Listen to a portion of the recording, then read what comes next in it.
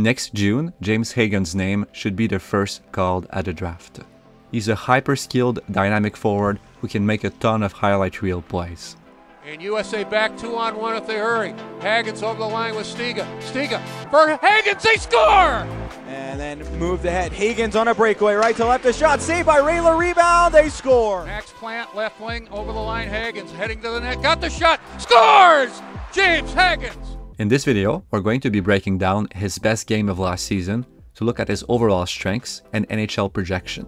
We're going to focus on what makes him such a highly dynamic prospect. Hagens dangles into the Saints' end, the backhand, they score! We already have our first clue at the start of this game, as he positions himself to get a pass. His weight is already shifted on his right leg and his torso is angled that way. By doing this, if he wants to, he can pick up speed instantly on reception and his stick is in a position to pass off that reception instantly too. He ends up throwing the puck to an area, and then it gets away from him on the forecheck. But these kinds of technical details will enable him to beat defenders and make great plays later in the game. We have to keep in mind here that this is Hagens' draft -1 season. So even more than in a draft year, the results matter less than the projectable elements and skill we see. For such a young player, Hagens has pretty good defensive engagement. He can pick up his check, pressure attackers at the right time, and he supports his defensemen well enough. We see him work in the defensive zone here.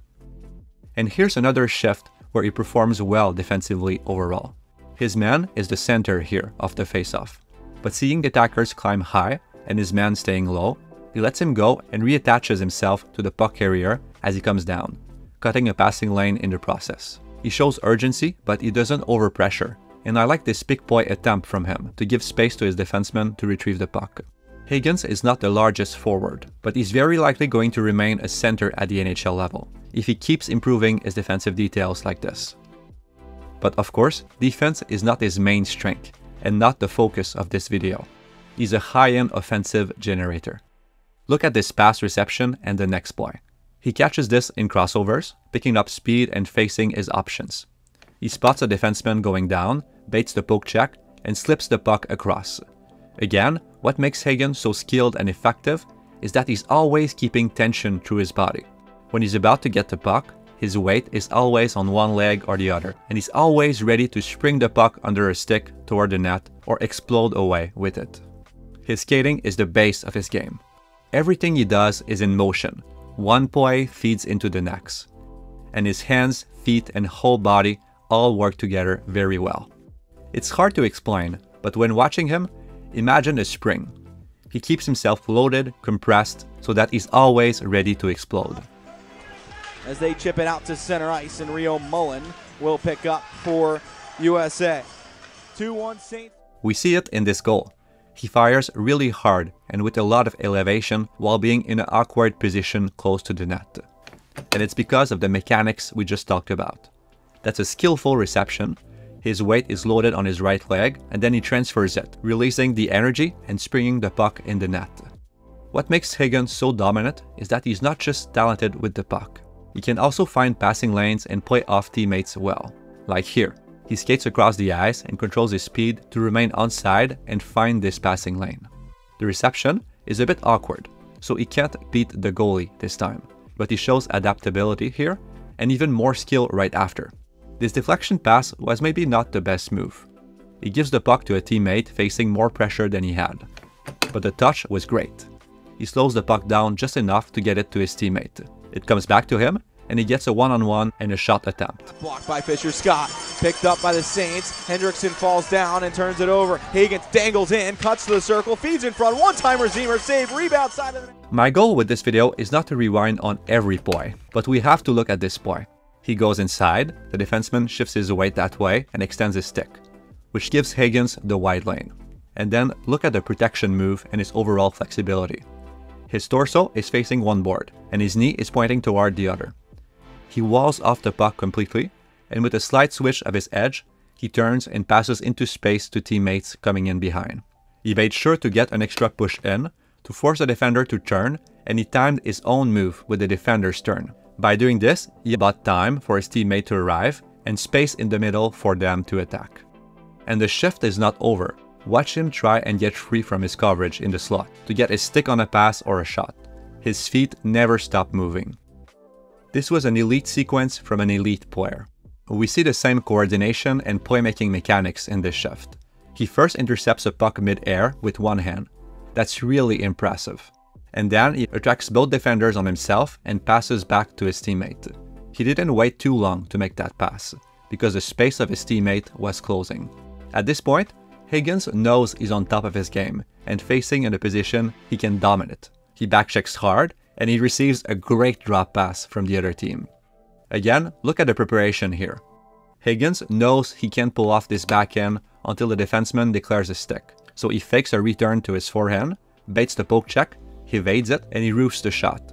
This fake also helped him make the goalie hesitate, and opened up a hole in this coverage. This shift starts in the offensive zone. The opposition gets the puck, Hagens backchecks and battles for it. He pressures well, keeps the right distance from the play when he's in support, and skates ahead of his man to jump on the loose puck. That's another fun move. He makes his plays counter to the opponent's feet and protects the puck by forcing him to constantly adjust. He delays until his teammates get set.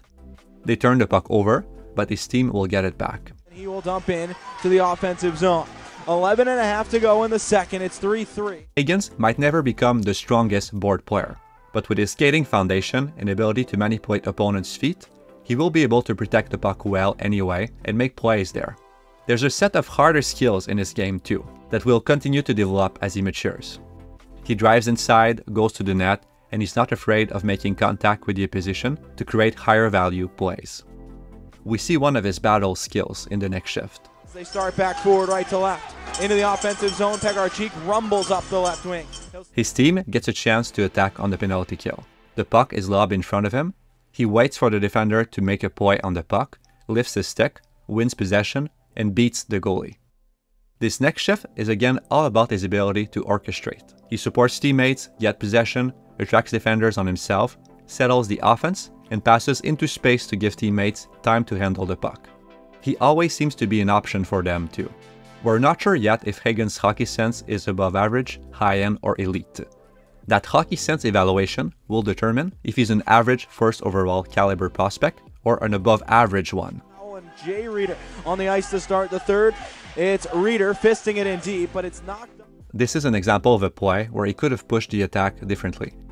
He could have tried to attack that defender with his teammate, creating a mini 2-on-1, or he could have made a similar play as in one of the previous shifts.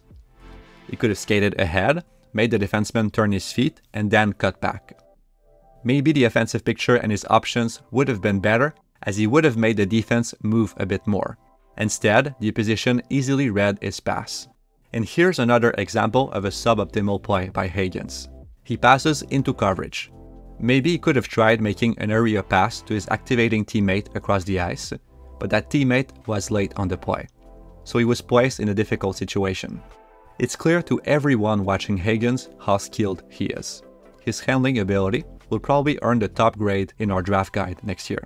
And while his skating output could become even better, the mechanics are amazing, especially his crossovers and weight shifts and overall agility. His shot and passing skills are also high-end. Will chase. Tie game with 8.5 to play. 6-6. Stiga on the right wing, the right side, out of his own end, and to the neutral zone. Ziemer hacks it in deep to the Saints zone, and it goes back in behind the net. Saints pick it up the wall, they turn it over. Ziemer on the right wing, his shot in front, tipped by Hagens from between his legs, he missed it.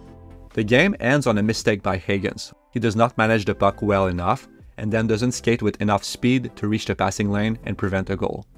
Those are the kind of mistakes that are expected out of a 17-year-old player. They're nothing to worry about, and they may keep happening next season as he will be a rookie in the NCAA. But we expect him to score at a high rate, especially if he does center Ryan Leonard and Gabe Perreault. To the half wall. Yzerman top of the right circle. Seam pass Hagens, got the shot, score! He wired that thing under the bar. Next season, if he can prove that he's a high-end thinker of the game, on top of showing the same mechanical ability and skill, he will establish himself as the headliner of this class. And if he continues to develop his two-way game and physical skills, he could even become an exceptional first overall pick and a true franchise player. Left boards, put it to the hash marks. Taken away, good play. And Hagens scores! He goes 5-hole. James Hagens says, let's make a good day a great day. So that's it for this video. If you enjoyed it, please like and subscribe. You can also check out eprinkside.com for more prospect analysis.